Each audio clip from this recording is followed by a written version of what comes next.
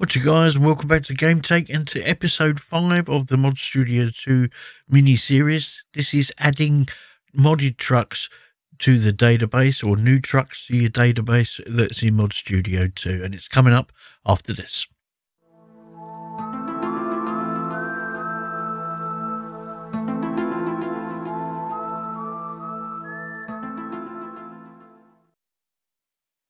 Yeah, what's up guys, welcome back to Game Take. And I was asked if I could make this to show how to put these in. Some people seem a bit unclear, so I'm going to open up Mod Studio 2. I'm over here on my desktop. Just open that up. Okay, now if you go over to SCS Tools and you click Vehicles, we have a look over on the left hand side. These are all your vehicles that are in here, and here they are all with little checkboxes, so you can take certain things out. If we take the new trucks, the old trucks, just leave it as ETS, take off ATS and take off the others, you'll see that that's just the ETS trailers. And if you were to tick the ATS box, there's the ATS trailers.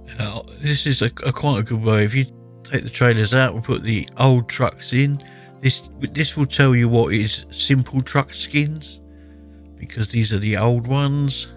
If we put the new ones in, there you can see that would be advanced skinning. So you can use this to your advantage as to what is what really. Also, if you take out them and just put the others in, you'll see the mods that you've actually added. There's one I added yesterday, although that doesn't actually work, so don't copy that one. Okay, so you're here on this page, and when you put the new ones in, they'll show up down the bottom there. So if you go load vehicle from mod, you want to have your mod somewhere. Now if you look inside my Mod Studio 2, I should have a folder that's called user vehicles, but I haven't got one, so I'm going to add one in. I'm going to make a new folder, and you need to spell it exactly the same as what I'm just about to do. And sometimes when you get a new update from Mod Studio 2, the user vehicles is there, sometimes it's not, so it's no big deal. Okay, so we've done that. I'm now going to extract my mod. This is a mod that I just quickly downloaded. You're going to press load from mod, and we're going to go to desktop, find the mod on the desktop. Now you could have a folder with all these in, but I'm just showing you it this way for now. And then open the SCS, click on that, and you'll see this little box pop up. Just need to tick that and select it, and then this box opens up. So on this particular part, we need to change the game to whatever game you're using it for. In this case it's ETS, and the vehicle type for this one will be old trucks, and then just click save. This produces the XML file for that particular mod, and there if you look down the bottom there, you can see that it's been added in, and it really is as simple as that. There are other ways. This way will add any accessories in, but you can use the add new vehicle and do it that way, and that will only add in the parts that you can paint, but you have to do a lot of the configuring manually. So if we have a look, there it is. You can see it up there. So that's the one that I've added. Now this itself, I later found out, this particular one that I've just added in, it's a locked mod. But I didn't realise that. That's the trouble unless you go into it first. So don't copy that one, but I will be showing you one that isn't locked at the end of the video. So you go in, and if I show you what happens once you've loaded it in, if you were to go to add a template, let's say we'll go for a simple truck skin, double click on the template, and you'll see there it is at the bottom. If we was to add it in, it will add in the different cabs. That's how you know if it's worked, okay? But as I say, this particular one, there's no editing to be done apart from maybe on a bit of interior. Okay, so we just shut out of that for a minute. So I thought I'd get us a modded truck to see if we could put it in and make a mod. So I went over, opened up a browser, typed in ETS 140, went to ets.lt, and I eventually settled on this Kenworth T680. Downloaded that from Share Mods, and then ran a quick scan on it with Malwarebytes. That was all good. So then we dragged it out onto the desktop, And then I opened up the archive just to see if it was possible to make changes in here. Went down to vehicle, truck, upgrade, and then went down to paint job. Opened it up in there. Couldn't really see, so I changed the view. After looking through the different paint jobs, I eventually settled on this one. So I thought, right, well, just for this tutorial, I'm just going to write a little bit of text on it just to make sure that it works. So we added a layer, named it text, changed the colour to white, and then quickly wrote out a piece of text.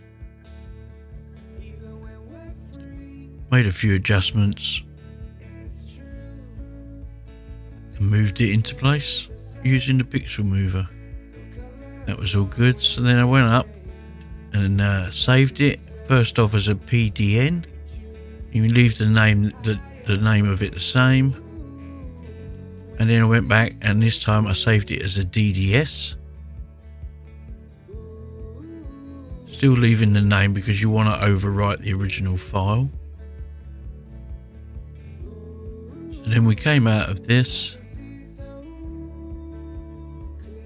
And I grabbed the DDS and just dragged it in over the top of paint job number 2. It gave me this. Do I want to copy it to the archive? Yes. And then it said about updating it. Then I opened up Mod Studio 2. Went into SCS Tools, Vehicles. Let's remove the SCS. You can see there's no Kenworth in there at the moment. So load from vehicle mod. Went down, found it in my documents folder, opened it up, select that box, selected it, changed the name, game to ETS2, changed the vehicle type to old trucks, and then saved the vehicle. And then that makes it save an XML file for that mod. And as you can see, so it's always there now in my database for that Kenworth. So you can go back and make a mod, but I thought I'd see if it worked. So I made an ETS2 project. Filled out the manifest as usual, mod name, mod author, mod version,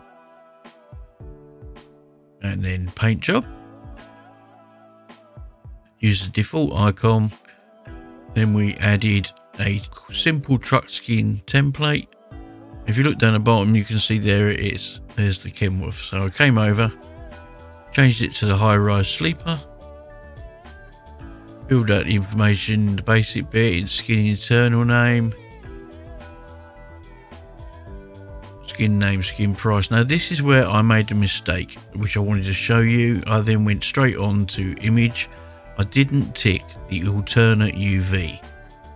So I'm going to show you what happens when you don't do that. If it's one that you need, you don't actually know until you've put it in. So I then went onto my desktop, dragged in my DDS icon. I used the default, didn't bother with metallic or mask, and then we went up and saved it as an MS2 project and just quickly named it. Hit save. I went back and then hit export mod. Came down, export. This time I named it War and Peace and saved it as an SCS file. I went to show in folder. There's the mod. I right clicked it, copied it, went back to documents, Euro Truck, mod, and then pasted it in. Then I also put in the original Kenworth mod, copied that and pasted that in, and then opened up the game.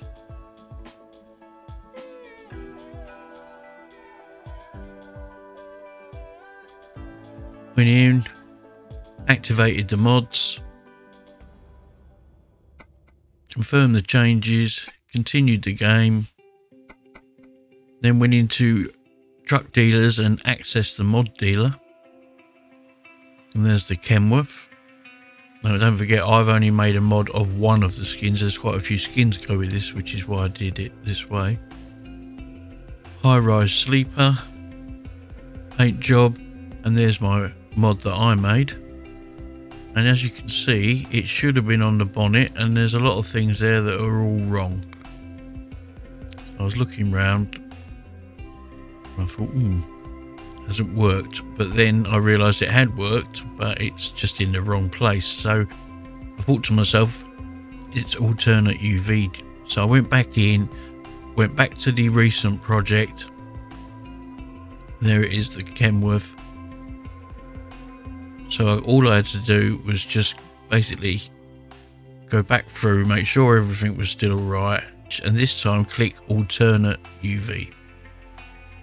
Made sure everything was good, the image was all still right, went all through the rigmarole, saved it all. This time saved it as war, exported it, put it into the mod folder, rushing a bit here, went through back into Eurotruck.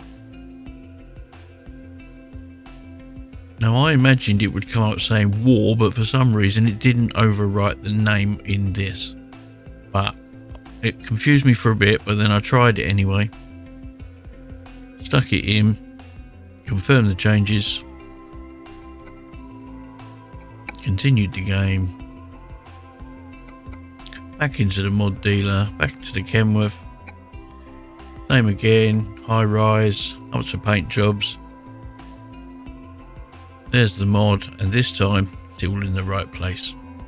So there's one lesson. I just wanted to show you that if sometimes you just don't know if they're alternate UV, but you can see everything's in the right place now, and the mod was made. So there's a lot to add in the mods to the database. It's pretty simple, the actual adding of the mod, but finding one that you can actually mess about with and change skins and all that is quite difficult, because there's an awful lot that have got strange bits in them to lock them and different things like that. But anyway, this one is one that you can do it to. It's a Kenworth T680. So I hope you found this useful, guys. If this didn't answer any of your questions, drop me a line in the comments and I'll get back to you. And I'll catch you in the next one. Bye for now.